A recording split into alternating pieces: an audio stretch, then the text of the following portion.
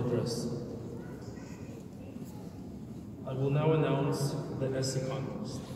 The Edmonton branch of the League of Ukrainian-Canadian Women sponsors the Holodomor essay contest for secondary students in the Ukrainian bilingual program in Saturday schools in Edmonton since 2019. To honor the 90th anniversary of the Holodomor, this year's essay topic was 90 years ago, the Holodomor, Genocide Again in 2023, Justice and When. To introduce the winners of the 2023 essay contest is Lydia Vasilin, Executive Board Member of the Edmonton branch of the League of Ukrainian-Canadian Women.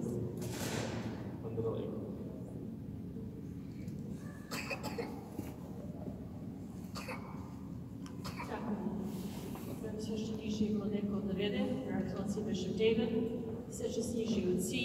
honorable members of all levels of government, Sophie as well, and Councilor Jeffrey. The Holodomor was a horrific crime against the Ukrainian people. It was a contrived evil intent on wiping out the Ukrainian nation. Tragically, the same historic enemy is attempting to wipe out the Ukrainian nation once again, and we, sadly, are witnesses to this contemporary genocide. Increasing awareness of the Holodomor by educating our children and youth about this historic tragedy is the best way to refute decades of Kremlin lies and tell the truth about the artificial famine and the unspeakable human suffering it caused. To this end, the Edmonton branch of the League of Ukrainian-Canadian Women sponsors the Holodomor essay contest and is thankful to be able to support Holodomor education.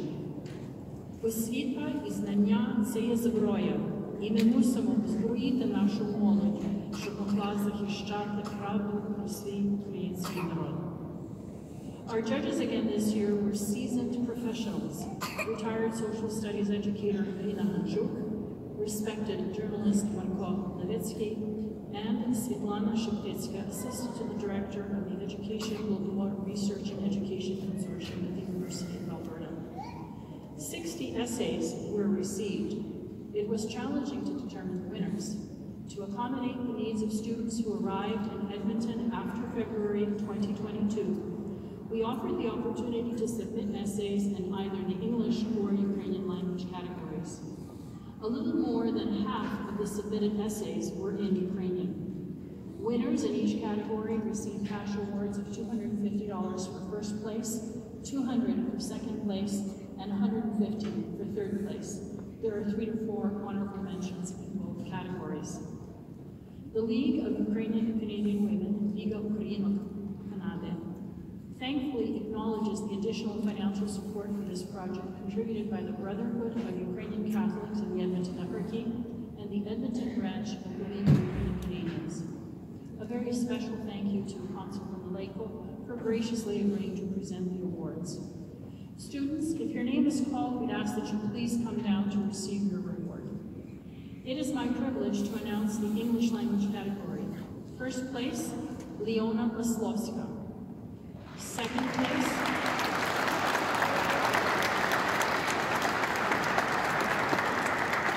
I would ask that you kindly hold your applause to him. Second place, Alexander Kisil.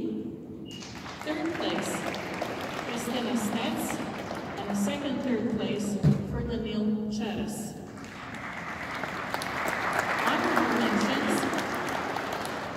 Honorable mentions go to Anna Petreshin, Jacelyn Levchik, and Natalka Struk.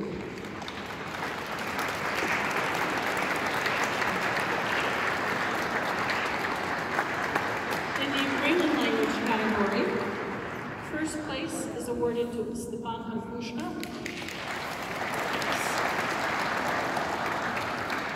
Second place to Marko Metz.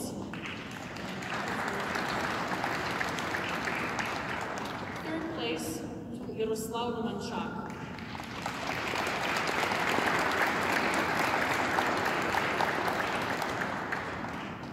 Honorable mentions in the Ukrainian language category go to Anastasia Sas,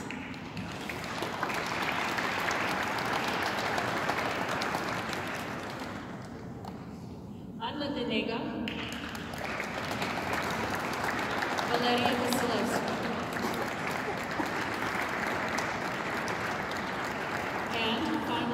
Yeva Supronets.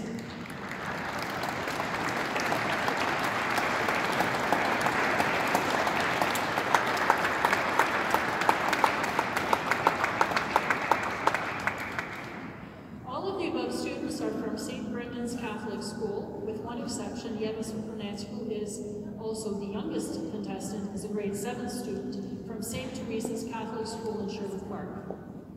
Congratulations to all the winners, and thank you to the participants. I ask you, honor the memory of the victims of the Ukrainian genocide and be ambassadors of truth and knowledge about the Holodomor.